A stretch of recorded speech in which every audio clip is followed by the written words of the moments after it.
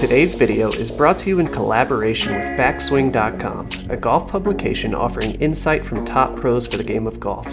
Visit Backswing.com today to help fix your game.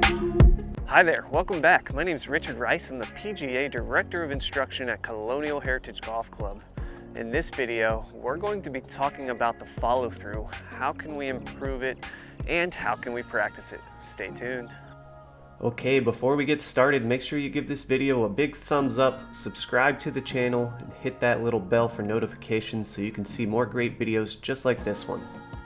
So before we dive into how to practice this, let's really make sure that you understand the mindset necessary to have a decent follow through. And I think many times this is the big issue, right? We don't have the proper mindset to properly follow through on the shot. So if you're not following through, generally what's going on is you are telling your brain, in other words, you're giving your brain the input that the golf ball is the target, right? So when we do that, your brain works just like a computer would.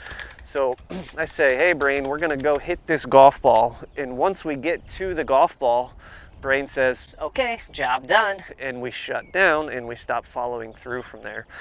So we can fix that by simply learning to work past the golf ball. So what I like to have people do is swing over top of the golf ball so they're watching the club pass right over the ball, but their focus is actually more on sending momentum out in the direction of their target. And once we get them doing that, they see the club passing over the ball, they see the club then following through, then they have to learn to trust that. See, the golf ball is only a checkpoint on the way to the finish line of the golf swing, the finish line being way over here. And I think we just fall into that trap too often of really focusing and honing in on that golf ball and making sure that we make contact with it.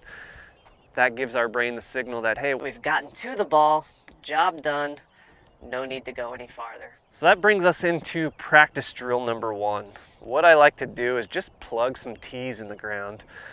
And while my eyes and my attention will be here on the tee, my focus is going to be much more over here. So I'm focusing on sending the momentum of my club out in the general direction of my target. I'm going to put the tee in the way of that swing and see what happens. So I'm just going to swing here right through the tee, out in the direction of the target. So right away what you're going to notice is, hey, the club hit the tee. I didn't even have to think about that part. So another reason we might not follow through is because we've simply, expended the speed of our golf swing way too soon. So if you are firing speed right from the top of the swing, you're actually going to tend to be slowing down into the ball and you won't have as much of a follow through. So I like this drill to get people to learn and understand where to apply the speed. So it's actually a two-part drill.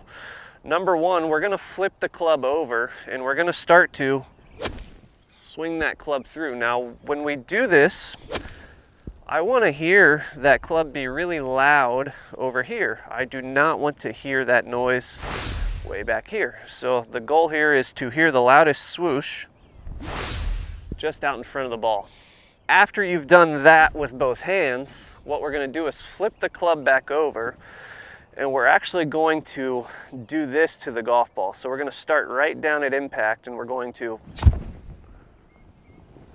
fling that ball out there with our golf club. All right, so we've got no backswing here. We're just working on applying some speed into the follow through. This really helps people get the feel of when to apply speed in the golf swing.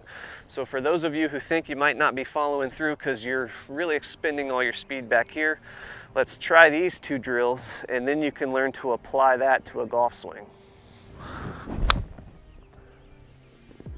All right, so the third main reason I see people lacking follow through, this will be the last reason we discuss today, is simply they have not finished their pivot in their body.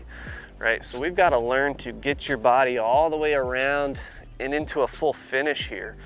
Right, so for those of you who are not finishing your rotation and you finish over here, this would be another reason we wouldn't follow through. So I like to give this drill for those people.